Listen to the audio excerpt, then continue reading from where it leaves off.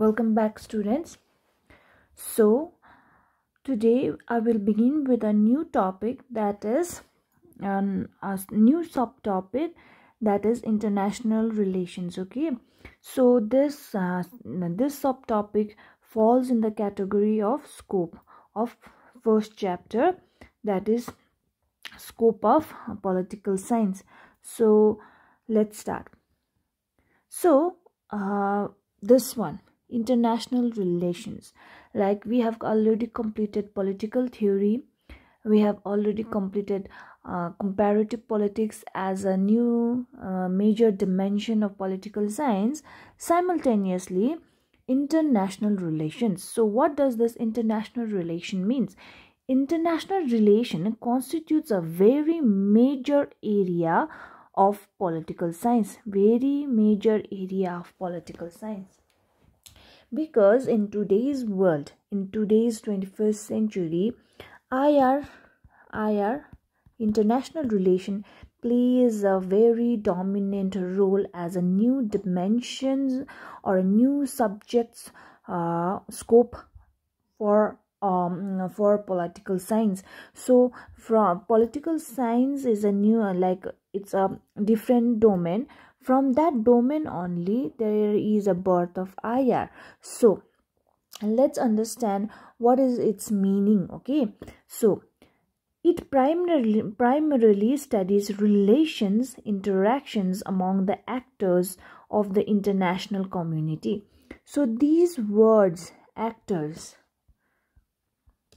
these are not Hollywood actors or Bollywood actors, but actors refers to states. Okay, powerful states,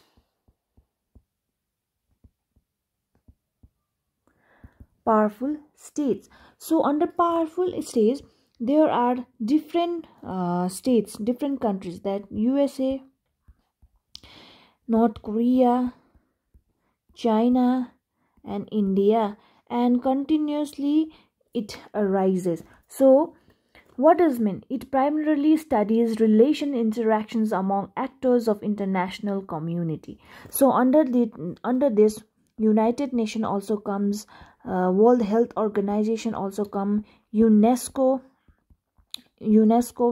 also comes under this international community. So the study of the relation between these actors or these international community are studied under international relations. It involves the study of behavior of international system, is that interactions and relations among nations and other international actors present in the international environment. It is same as an elaborative explanation of point number 2. IR, international relations or international politics, seeks to study the political dimensions of the relations among nations. So basically IR totally talks about relationship of countries with other countries, be it neighboring countries or be it their rival countries, all those things. So it essentially studies all aspects of international relations between political relations, because all aspects of international relation, because political relations are always influenced and determined by socio-economic, cultural, geographical and technological factor relation. So it is like this. International relations, in the study of if we study IR, we need to study about their political relations, how a country has its socio-economic, cultural, geographical, technological relations with the other countries. Okay, this means USA is here and China is here. Okay, so USA has its cultural advancement, geographically it's very sound, technologically it's very advanced. So China also has certain factors. China is also military might, in they have their population and they have brains with different things, and they have a big land mass. So what happens means, If these particular things are there, USA has their own factors and China have their own factors, so the study of these factors between these countries and how their relations are there, it is studied in international relation. So currently international economic relations have been acting as major determinants of all dimensions of relation among nations. Why economic? Why economy? Because in 21st century economy has been a major area, because every country is dependent upon other country, be it in terms of food grains, be it terms with military, be it in terms with combating terrorism in the countries, so on and so forth. So in economy means money.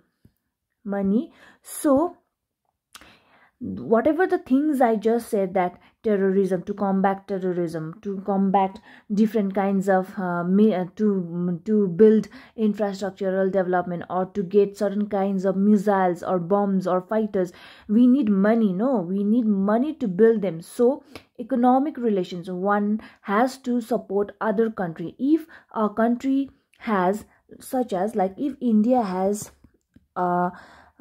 economically, India is like rich in producing food grains. So for their sustenance or for their benefit, India supplied food grains to Bangladesh. Okay, so this has been a trade because they are doing and trade automatically leads to gives money, so economy will rise. So all around the world, what happened was, what is happening is that international economic relations has been acting as a major determinant of all dimensions of relation among nations. So moving forward, let's talk about the scope of international relation. So in your book there are numerous scope, but I have just point out 6 scope, so we will discuss this scope. So in contemporary times means occurring at the same time, the scope of study of international relations include the following subject area: nation state system or nation state as a key actor of international relations. So number 1 scope, what do you understand by nation state? Nation state is a political organization under which a relatively homogeneous people inhabits in a sovereign state. So it is a political organization where homogeneous people inhabits in a sovereign state. So nation state are the primary actors in the international relation. Nation states are primary actors. I have already explained and given you the meaning of nation state. So if you are confused with the meaning of nation state, you can see it in your book also. So moving forward, international politics studies relations and interactions between two or more states. Relation, we are talking about relation, right?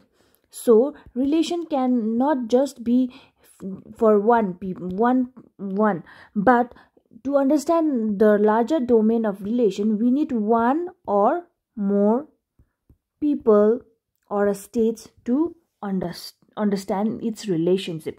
That's why it's international politics. Every state is conditioned by its geography, resources, population, level of industrial as well as technological development, ideology, diplomacy, national interest, etc. So it's very intertwined. Like in state, I have already discussed, state has 4 elements: that sovereignty, people, sovereignty, population, territory, and the things. Okay, just like, okay, coming to the geography, we sit in a particular geographical area, okay, and we have certain resources, we too have certain population, and and territory, we are marked with certain territory, and this is the 4 basic elements. But apart from that, to run a state in a good manner, to run a state in a good manner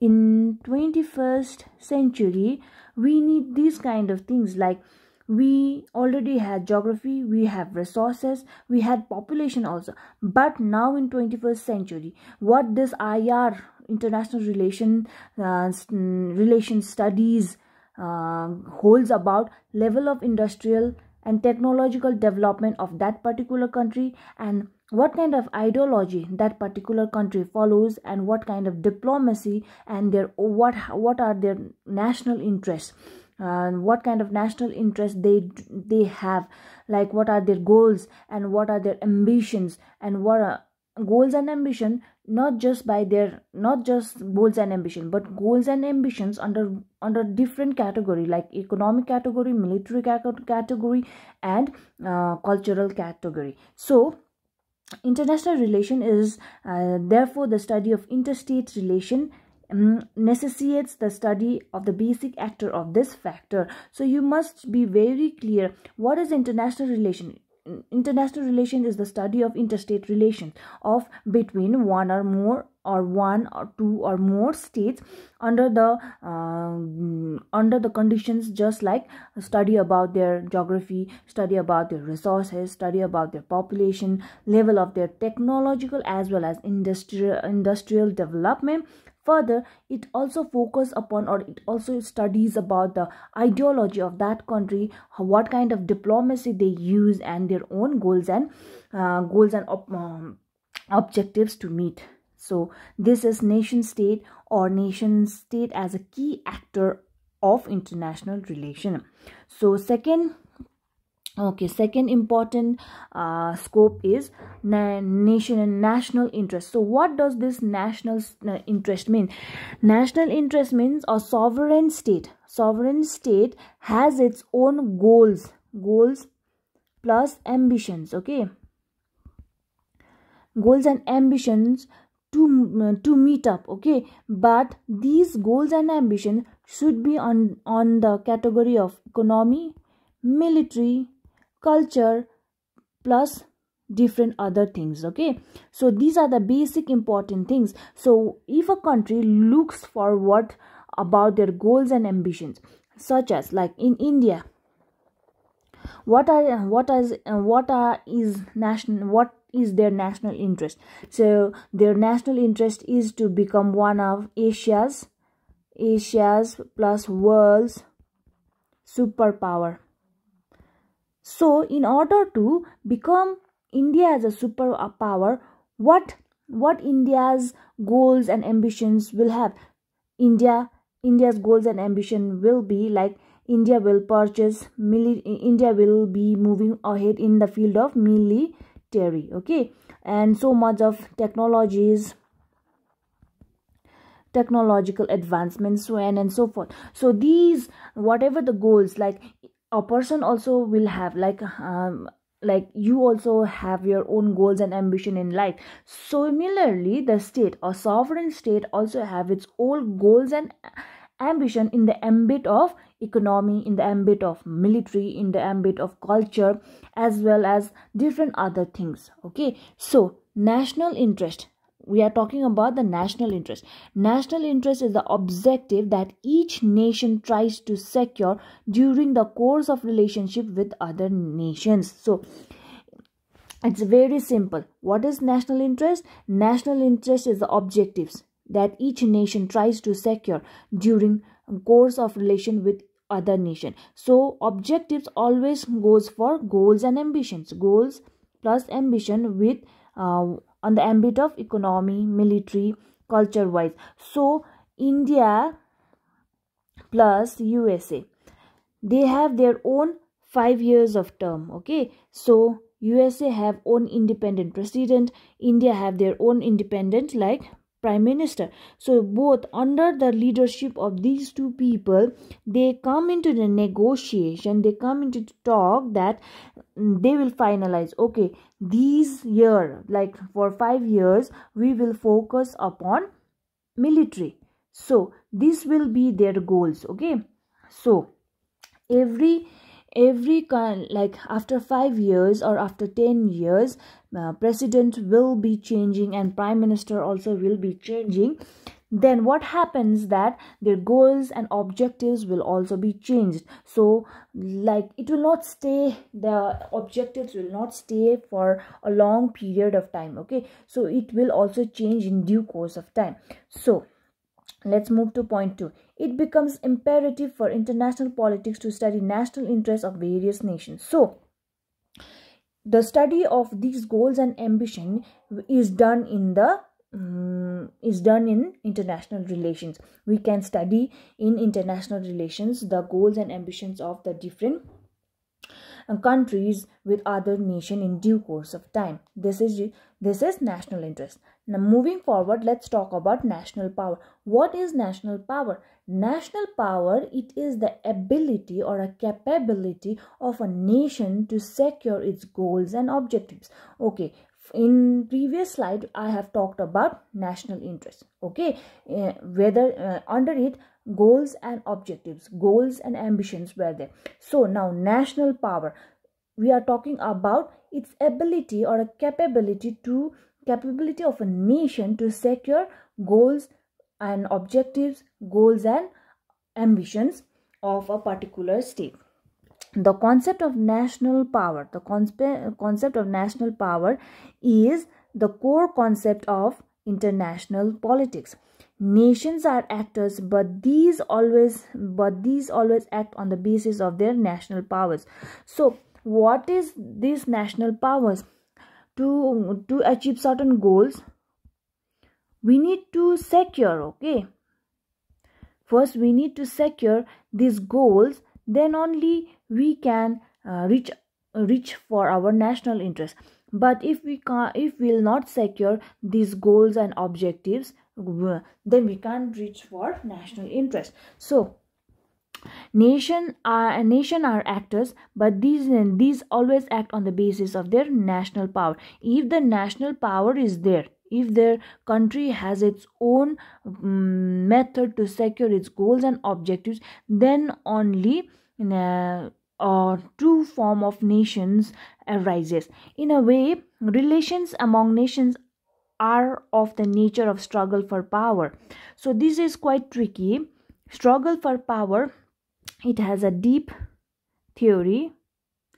I will clear later on, because if I go explaining you about for struggle for power, it will not, like, it will be a different topic.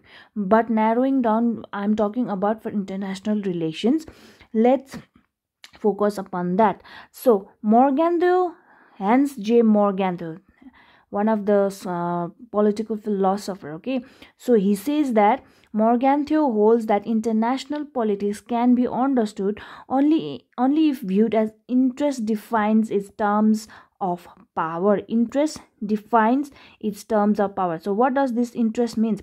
Interest means the interest of a particular country, and if the interest is there, then only the power is defined. Otherwise, if it is not defined, then the whole structure or a country or a nation state will be in a chaotic situation. So national power determines the role and ability of a nation to carry out its foreign policy objectives.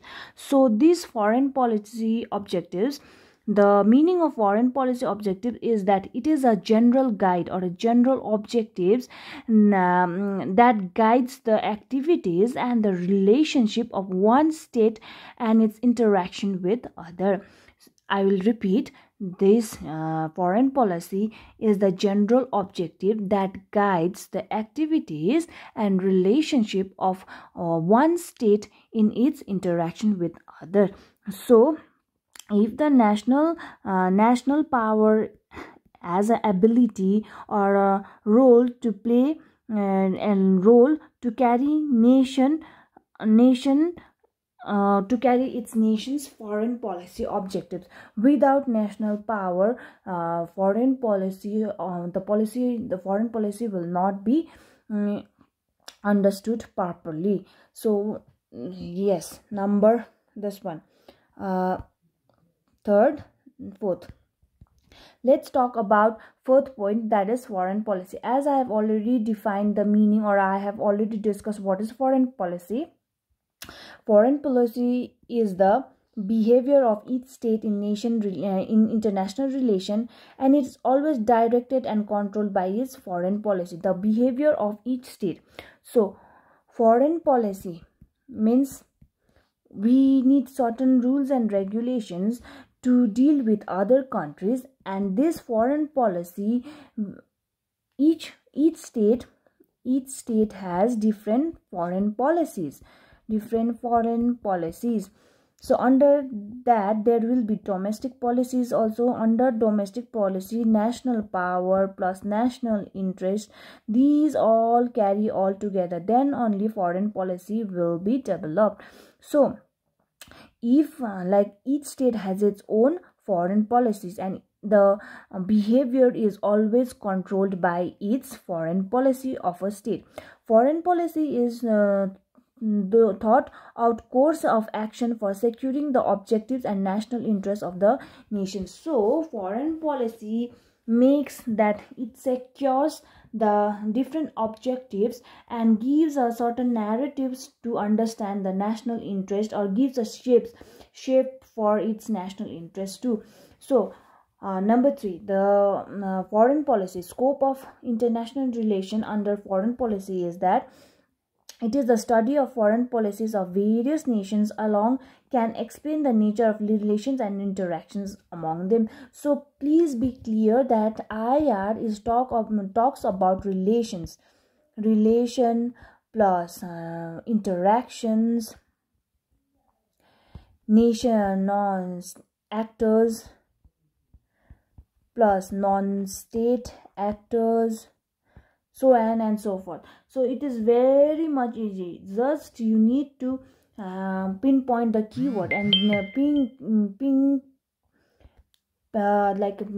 pinpoint out how these foreign policies will be affecting for our goals and security. So the thing is that this foreign policy is like one of the most important thing that each and every country go forward and formulate it, because every government, when a new government comes into the power in the center, the whole foreign policy of a country changes, be it in defense, be it in going with signing of treaties with different countries, be it in deals, be it in economy, be it in and anything, whatever the things that the country signs, the foreign policy will automatically change when the new government comes. Then only certain targets are fulfilled.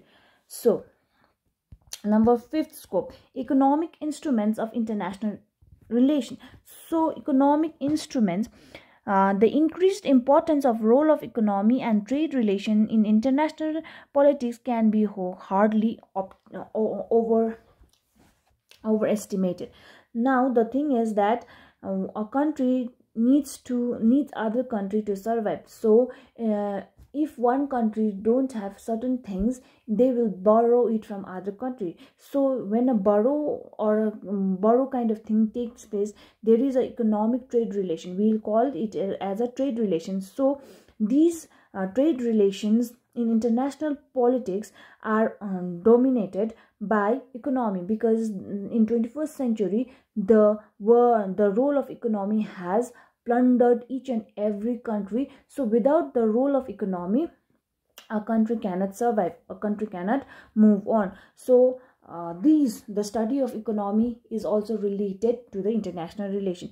Economic relations among nations are nations from a very important part of international relation. As I said earlier, the economy becomes an important part for each and every relations to survive in an international relation. Today, economic instruments such as foreign aid, loan, trade, etc. are the most important means of influencing the course of relations. So foreign aid means if a country has been, like, the thing is like this. Okay, I can cite an example, like in this pandemic in India, when the second wave hit hard in India, what happened? Different foreign countries supplied vaccinations to India. This is called like foreign aid. Not just in the not just like giving them vaccination, but they provided millions of money. They funded to different institute, so that the vaccination and the making of vaccination will not be hindered. So these kind of foreign aids are given to the countries around the world, not just developing countries. Even for they share it, like they share in the form of foreign aid, they share it in a form of loan, trade, etc. So if these foreign aid, this loan, etc., means it has become a very important aspects in international relations, and these are the things that it influences the course of relation between other countries also. Number 8, number 6. Now, international institution and regional organization. So this is like one of the most important part of international relation, because it has governed the world. Now, an outstanding feature of this contemporary era has been a rapid growth of international institution and organization as the institutionalized means for the conduct of relation among the nations. It just talks about relation, but what are international institutions? International institutions are United Nations, while there are other several organization, that is North Atlantic Treaty Association, NATO, Asian Association, Southeast Asian nation, etc. These are the nations who has been considerably influencing the course of relation among nations, and hence this stands included in subject matter of international politics. So as gradually chapter goes on, then there are different like separate chapters regarding to understand the international relations or regional organization. International institute, it's like United Nations. Regional organization is like North Atlantic Treaty Organization, Asian SAARC. These are the things. World Bank is considered as international institute, so on and so forth. So these are the one of the most important factors that shapes the current or contemporary international relations.